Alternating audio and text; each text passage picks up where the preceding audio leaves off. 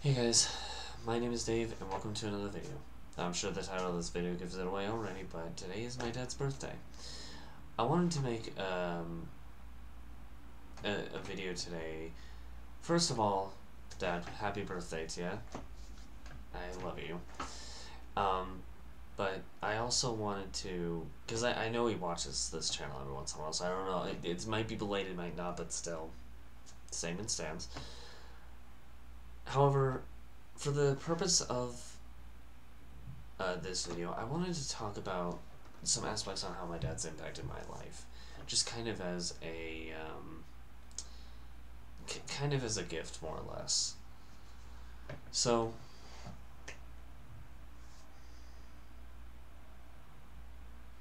I guess for one, my humor, my adaptive humor, more or less cores off of, um, I would say more off of my dad than my mom.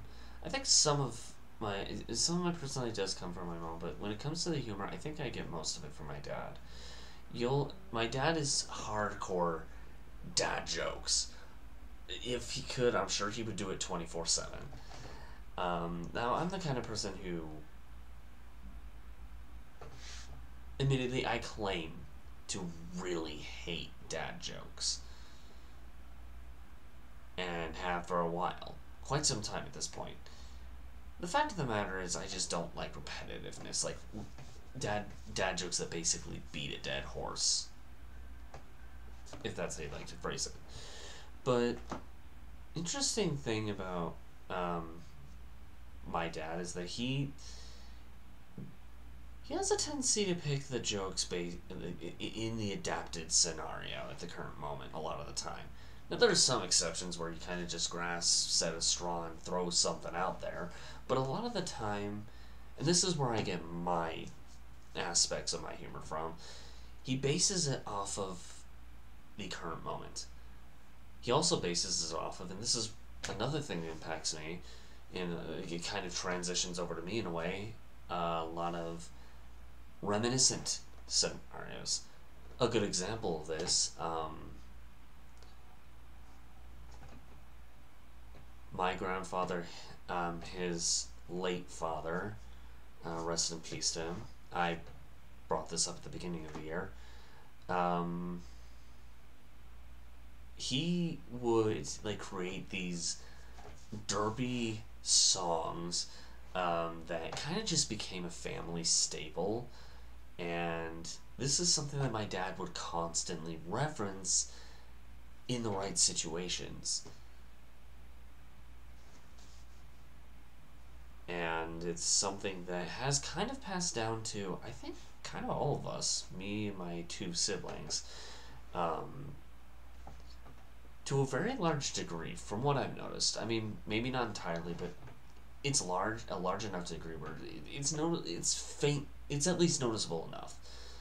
Um, I think my dad has impacted my sense of humor in several ways. In the sense where my capabilities to adapt into the groups I'm in, I'm pretty sure I get that from him.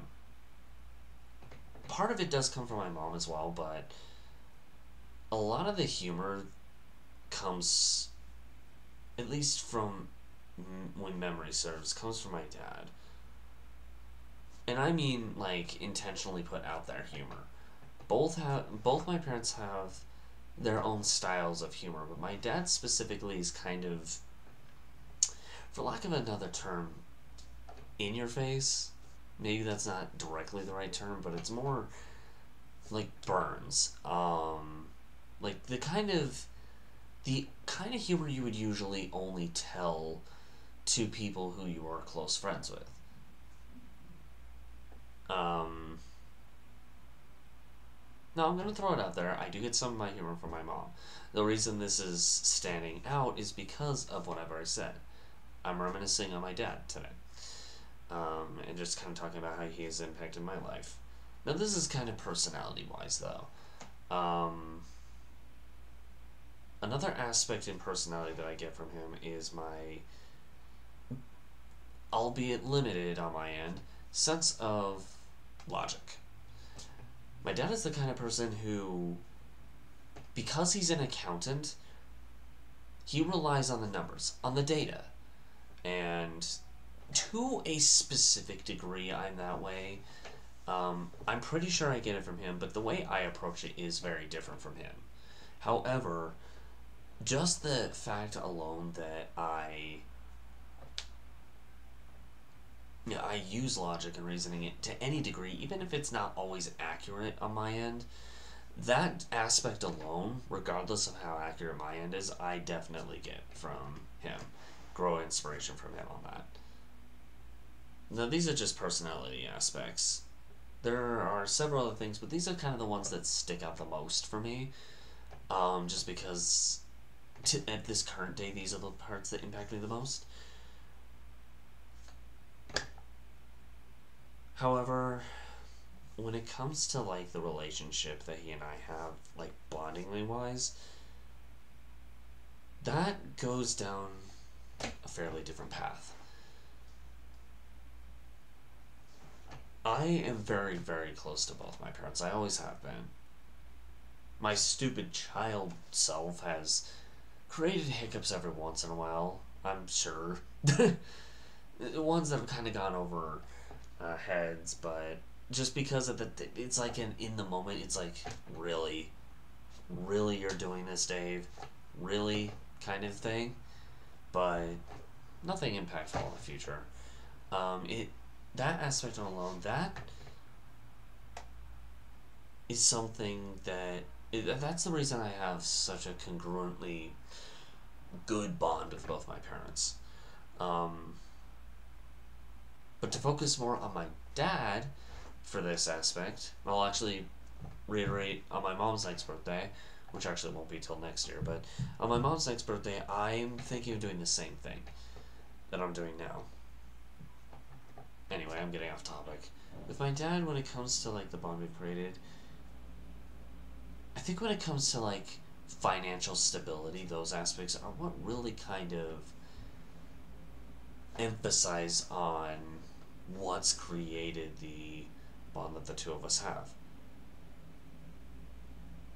I'm not going to go into detail on like the finances too much because that's an extremely confidential thing. I'm not going to talk too much on it. But I will at least admit, because I'm between a spender and a saver, I have a habit to be more of a spender than a saver. Every once in a while I'll try to dip my toe, even recently, into trying to save, but because of just certain circumstances I'm not going to get to, this is in the past, not right now, but in the past, because of these circumstances, I've failed to stick to that pattern. A pattern that I have recently requested his help in, and he was more than willing, but with more frequent meetups on that kind of thing. Now, with all that being said, even with all my personal failings, to either save in the past or to do certain financial aspects that would benefit me as a person, as many times as I've failed at this in the past, my dad has never just downright given up. He's had moments where he's had to take steps back out of irritation, and as an accountant, he's very, very knowledgeable on how to properly balance money, how to save things, how to categorize them. I mean, this is literally what an accountant does. Well, one of several things, but this is one of the things. And because of this, he has, on several occasions, he could have just been like, I'm done helping, you're on your own from now on. Obviously, I wouldn't be saying this kind of stuff if he has actually done this, because he hasn't.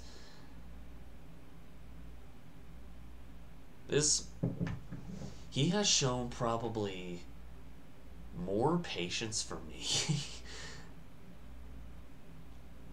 when it comes to my financial failings,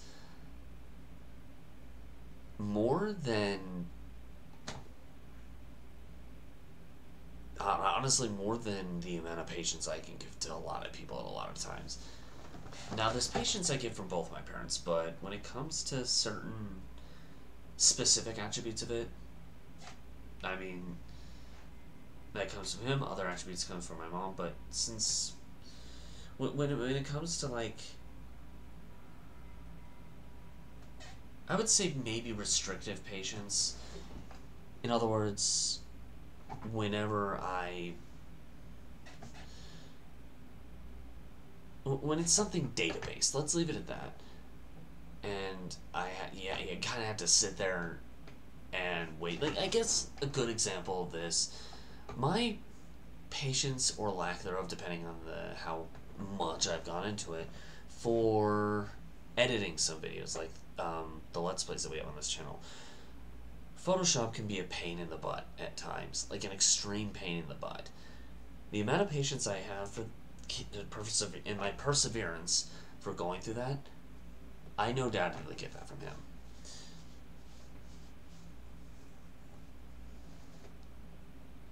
Now, he's been helping me financially for past, I would say 8 years, 9 years at this point, something like that. And I'm not including like when I was living with my parents. I'm trying, ever since I first moved out of my parents' place. And it's something that, admittedly, especially in the past, my actions probably haven't always shown, but it's something I've always been grateful for. My actions have a tendency to not show how I actually feel a lot of the time because naivety, I guess. I don't know. I don't know if that's the right term for it. However, this is like current time. Current time, how my dad has always been impacted my life in a positive way. And that's to help me with the finances that I've gone through, outside of caring for the other, much more personal stuff. But what are some good memories that I have? Some humorous things that involved me and him? Well, one story definitely comes to mind. It's because something that my dad brought up recently, actually. This happened years ago. We were attending just a little dinner, family dinner, at a little kind of, I think it was like a dine-in. Imagine like a food truck, but instead of truck, it's like a tiny little building. It was a burger joint, and it was brought up to me recently, and I'm kind of glad he brought this up because this is kind of humorous now. At the time, like, bear in mind, I love spicy foods. I'm from an area that spicy foods are a big thing. I love spicy. And I knew this at the time, so I ordered a jalapeno burger. But holy crap. My young, naive self was not ready for jalapenos yet. I usually, at the time, I think it was like I liked spicy things, but I guess my taste buds weren't to that degree that they are now. I eat jalapeno burgers all the time now. But then there was this specific one where it was like, it was just, I don't know. It was too spicy for my young tongue. I took a couple bites and I was done. I mean, at the time, in the moment, my dad was pretty irritated by it, but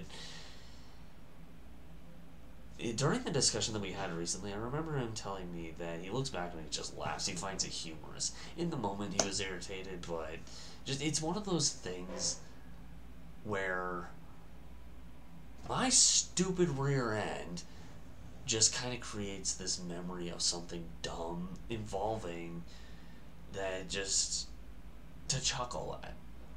And there are several of these other circumstances too. He would always, as a kid, going to school, we would want to sleep in like any kid would. I don't want to go to school. 5 more minutes, you know, that stereotype.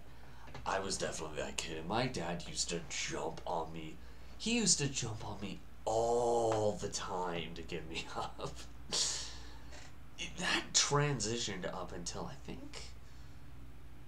think it transitioned up until I was about, I'd say maybe right before I moved out.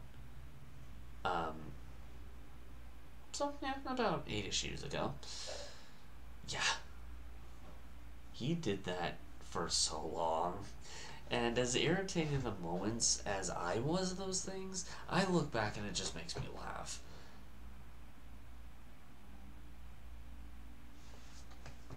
One thing I really have always loved about um, spending time with him, he's very energetic. He has like it's like he has this giant energy ball that he just shoves in his mouth and contains in his stomach. Once it's gone, he shoves another one. That large chunk of energy that he gets, he has shared it amongst me, my sister, and my brother for, at this point, decades. And it's one thing that has always bound him to the three of us in a very, very good way. He's always been a very stern man and a very disciplinary man, but nothing that's very. It's never been anything. Like, when you think of disciplinarian stereotypes, you always think of, like, someone who would, like, spank someone or whip someone if given the time era. Like, those kind of stereotypes. He's never been that way. When I say he's been disciplinary, he's stern. He's very verbally stern. And his punishments, when it comes to, doing something wrong, more matched up to the idea of, like, he would still take action. But when I looked at, like, when I thought through this video, I looked at the circumstances and I thought, well, it makes more. It's like based off the actions that he's made. I would say the disciplinary measures came from the mindset, intentional or not, of your punishment will come to you in due time. Sometimes it's reinforced, because parents. Proper punishments can be reinforced at times in a, very caring way, kid-friendly way, but still, again, discipline. But most of the time, it was very verbal. Stern, verbal, and disappointing. That's the kind of thing that my dad's always done. It's something that I think both my parents kind of adapted into over time. But I think that sternness comes from the level of energy and the connection that not just me and my siblings, but my mom, his parents, his siblings, etc., etc. I think that anybody who has known him has grown a very specific bond that you can't just release unless done from his end. I'm not going to go into any kind of example of this because this hits the realm of what could be considered very sensitive. But that's one thing I've always liked about him. I've always loved about him.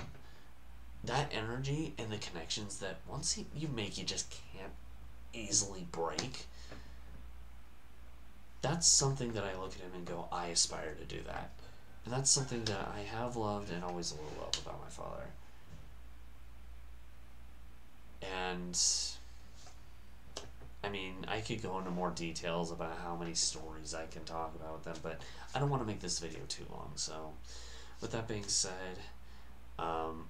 when this video comes out, I'm actually probably having dinner with my family. Celebrate his said birthday at the moment. Wow, I didn't know how to word that for a moment. But Dad, if you're watching this either on your birthday or in the future, I do want to wish you a happy birthday. I probably already said it in person, but you really do mean a lot to me. And I am so sorry for all the years that I have made your life a living hell to a fault. To a fault. I am so sorry for all the anguish. But thank you for everything that you have done for me. It always has meant a lot to me, even if I failed to show it.